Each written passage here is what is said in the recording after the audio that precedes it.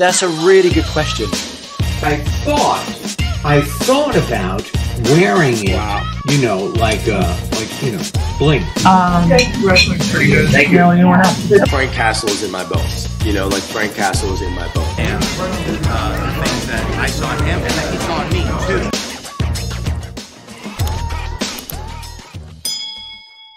You know, getting to this project, as much as you jumped at the opportunity, I imagine it had to feel like a risk as well too, because you have a project that's basically theater in front of cameras. There's not a lot of projects like that, and it's obviously very heavy material. So, if it was a risk for you, what's it like to get rewarded with the nomination yesterday?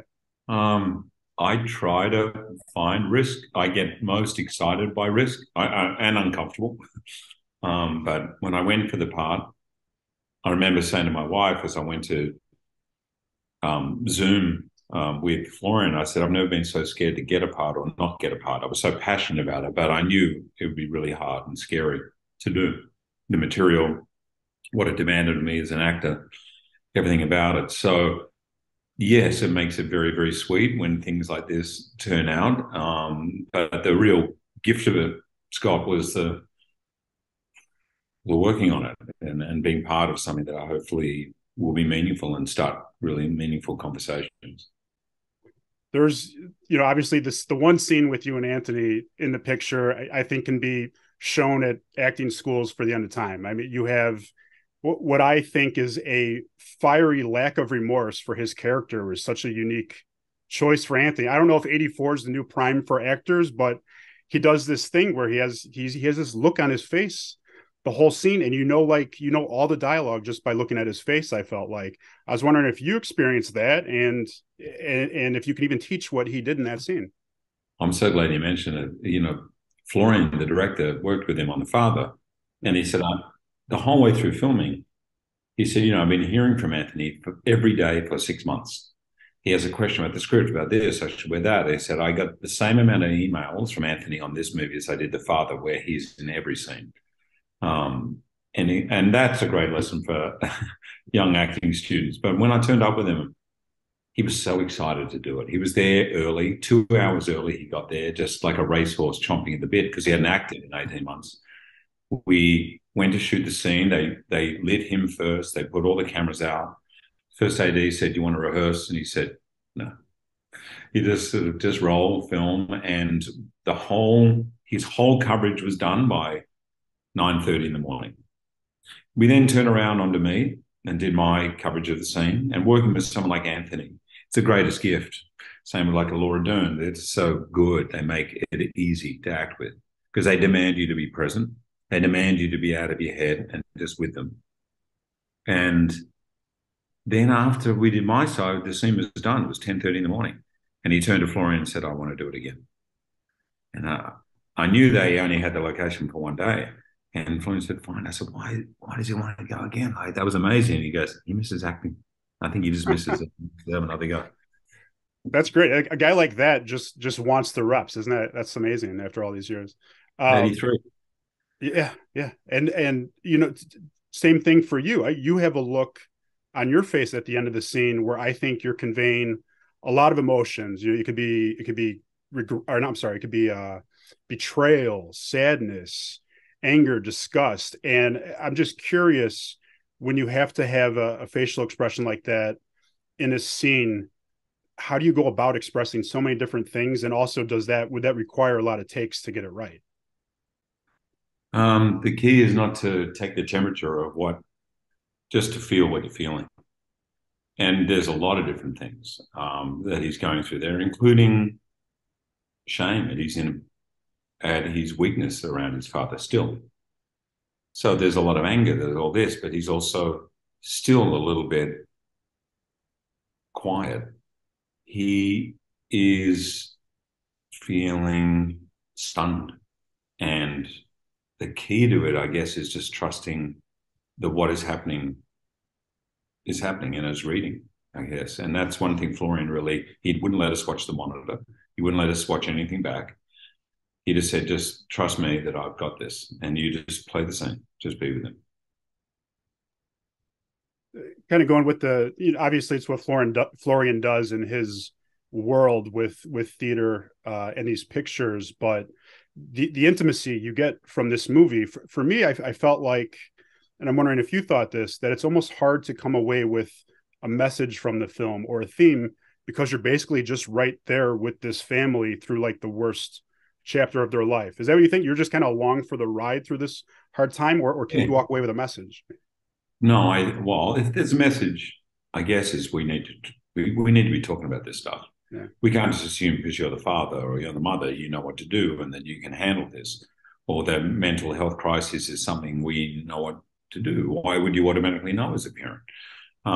The answers are complex. He deliberately doesn't give an answer.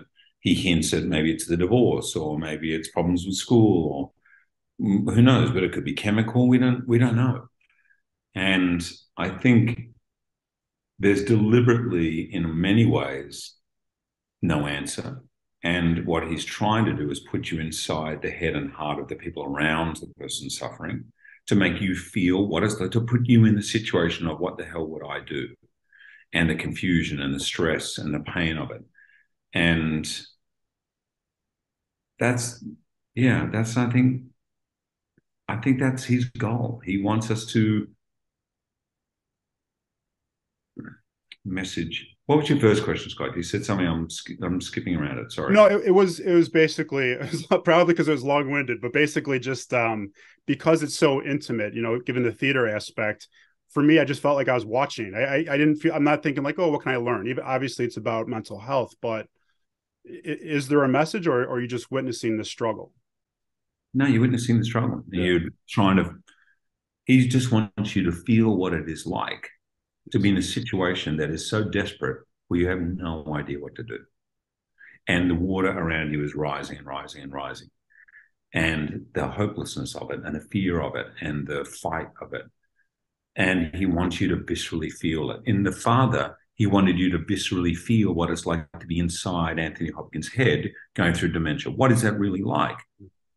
So that we can empathize and we can discuss. So, you watch The Father, and then you see someone with Alzheimer's, you have a different feeling of what it must be like for them who are going through it. And I think he's doing the same here with the son. Shifting gears a little bit, before I covered entertainment, I was a hockey reporter. So I have to ask you how much truth there was to the fact that you wanted to play the big enforcer, John Scott, and how far did that get, if that's true? You got pretty close. I love the script. It's a great story. I think it's an amazing story. Just didn't quite get there in the end, but I think it's a extraordinary story. I kind of love it. Was it kind of, the juxtaposition of he's an underdog, but also like a huge tough guy? Is that what drew you in, maybe? Not so much the tough guy. I liked who he was as a person. I liked his commitment to his family and the underdog. And also this idea that he'd been cast in a role and made a living in this role, but there was a dream underneath. Yeah. Underneath that, there was a dream of being a great hockey player, not just an influencer, and all of a sudden he got that moment, and then it's that age-old question: am I good enough to fulfill my dream? That was a crazy moment at that All-Star game, because that shot he hit, like, you got to be a good player to hit that. I know him, so I had to ask you. He'll love hearing that. I have to ask you, when in the first X-Men movie, when you're getting ready to film the cage fight scene, the first look we have at Wolverine, do you think about how much that's going to mean to so many people, that first glimpse of a real life Wolverine, or do you not think about it, or do you think about it and try to use that with your performance? I think about it. We shot it at the end because I wasn't physically in shape yet when I got the part. So the director said, I'm going to move this. We were going to shoot at the beginning, because I'm going to move it to the end. I didn't know anything really about X-Men or the comics. So I didn't know anything. And this is 2000. Comic-Con is still a relatively small thing compared to what it is now. The internet is just sort of catching on. So even when the movie came out, I think everyone was surprised at the amount of support there was, and how big the following was. But I knew there was enough people involved in that movie telling me this moment is going to blow people's minds. So I knew the pressure on it, and I'm really glad we waited to the end, because by the end I really felt I had the character and I knew what it was. I interviewed Cal Dodd last year, you know, the legendary voice actor who did Wolverine for the animated series. And he had said that you told him that you listened to a lot of his tapes. And I'm just curious how and if at all you incorporated that into Wolverine's voice or growl or yell. I tried. Certainly the depth and I thought his voice was great. It's one of those really frustrating things when you're going around the world and you see yourself in the movie with someone else's voice. I'm always like, oh, that guy's voice is awesome. I wish my voice was more like that. I was really, you know, I actually did some damage to my voice playing Wolverine with the yelling, which took me a little while to get over. But yeah. My last Wolverine question for you. You know, I know Ryan had asked you for 3 years to reprise the role in 5 years. 5 years. Wow. Wow. So for 5 years, he asked you, and, you know, obviously you made the decision and gave him the call in August. I'm just curious if it was Sean's attachment or something else that clicked for you in this past August. I love Sean. We've done a movie together and it's great. It was here. I can't tell you exactly why, Scott, but I can tell you the date. It was August 14th. I was driving with my family and both my kids. They both had their earphones in. And I was just on my own driving. They were listening to music or something. And it just came to me like a flash. So clear. The question came into my head, what do I really want to do? And boom, there it came. And I knew. And by the time I got there, I rang Ryan, literally got out of the car, rang him. And he said, this timing is crazy because we've got a meeting with Kevin Feige at about 5 o'clock this afternoon. So, yeah. So it all just came for the right reason, but it was really like a flash. And I was genuinely out, Scott. Like, I was like, I'm cool, I'm done.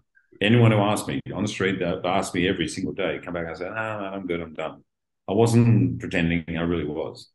And then all of a sudden one day, I really wasn't. I was just for me personally, I was so glad when I saw the, you know, the social media video, because so many things get spoiled now. I just happened to open my computer and saw Ryan's tweet. Like, it was at the top of my, so I clicked it, and it was just an awesome way you guys revealed that. It was fantastic. Thanks, man. Yeah. Last thing I have for you, and thanks so much. This has been great.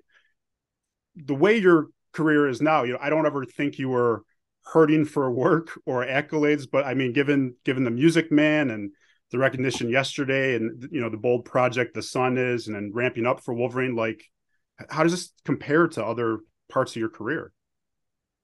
I feel different at this point in my career. It's been, I guess, 25 years I've been doing it. I'm super excited about everything. I have a confidence. I feel I do everything. I'm lucky enough not to have to worry about paying the bills. I do everything because I really, really want to do it, and I'm passionate about it. And if it doesn't make sense here, and in my gut, I don't do it. And that's a really, really fortunate, blessed place to be as an actor. And that's where I feel I'm at.